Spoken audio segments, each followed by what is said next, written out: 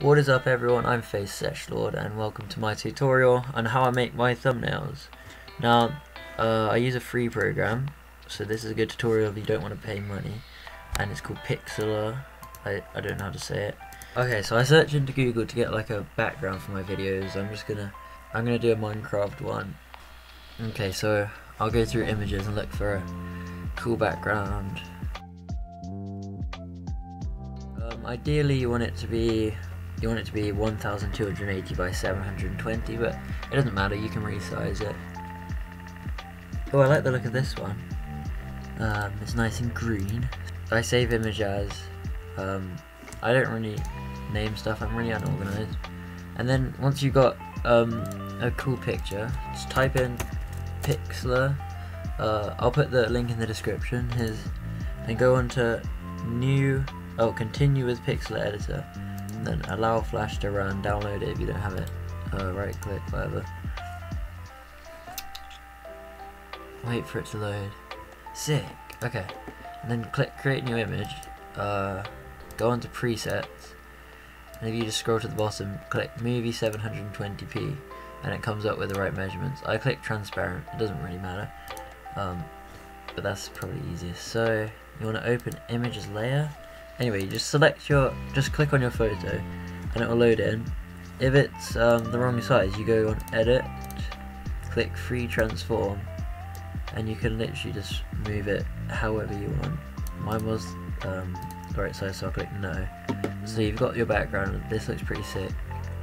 You can just take your own screenshots as well in Minecraft or whatever you're doing this for. This can be used for any thumbnail, not just Minecraft. I'm editing this for my try Minecraft with a controller video.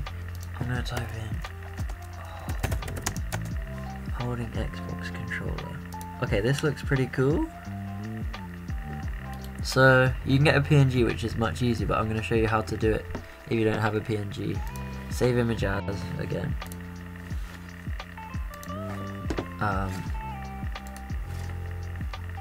Okay, once you've got the image, go on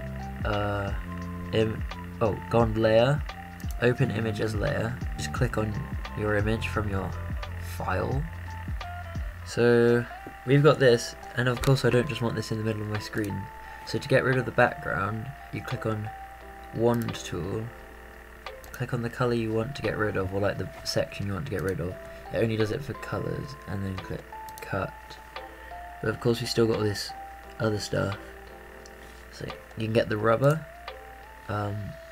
I put this on 200 to get stuff far away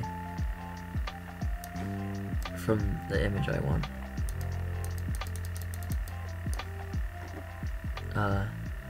But if they're all around this, you can cut it out by just doing this and being careful going around the shape and stuff. Now we've got this, we want to free transform it. Oh wait, hold on. There's still quite a bit of green left on the outside. Okay, then we want to go on free transform, perfect. I'm going to put this, you know what, I'm going to put it on this side, but I want him holding it that way, so you can just flip it around if you need to do that. Just follow what I did. I'm going to leave the controller there. Click yes. You can add, this is what I like to do, I like to do an outer glow. You go on right here, it says layer styles, click outer glow. I change it to white usually. So you can do cool effects like that. I'm going to put mine on the highest hardness though, and just have a white outline, and then you can add in a shadow. If you put the size up, it makes it less of just a border. There we go, that looks pretty cool. You can add text as well. So you just click the A symbol, type in whatever you want. I don't know what I'm going to type, I'll put goated on the sticks. I don't really know about like any of the good fonts, but I'll put this in gold. Let's see if we can find a cool font. Right, this one's quite plain and simple. I don't really care. I don't really know where I can put this. You know what? I'll make it a bit bigger so we can click on that again. Just enlarge it. That should be fine. Go to on the sticks. Let's change its colour to maybe yellow. This probably looks really bad, but I'm going to add in a black outer glow to this.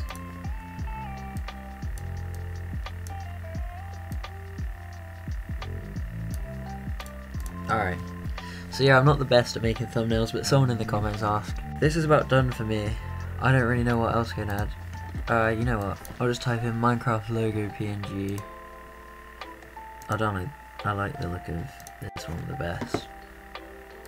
Take this, save image as, open images layer. Okay, we've got a huge image of Minecraft now. So we can just go ahead, free transform, drag it, pull this down. I don't know if I want this. I'll just put this in the corner so it doesn't cover the action in the photo. So now to save it, you click File, Save. I keep it as JPEG because sometimes the other ones don't work on YouTube. I go on 100 quality. Okay, thank you very much for watching, guys. Make sure you subscribe and like again. If you enjoyed that tutorial or want to see more videos, I make a big variety of content and daily uploads. So please support the channel if you can. And I hope this helped you guys. See ya.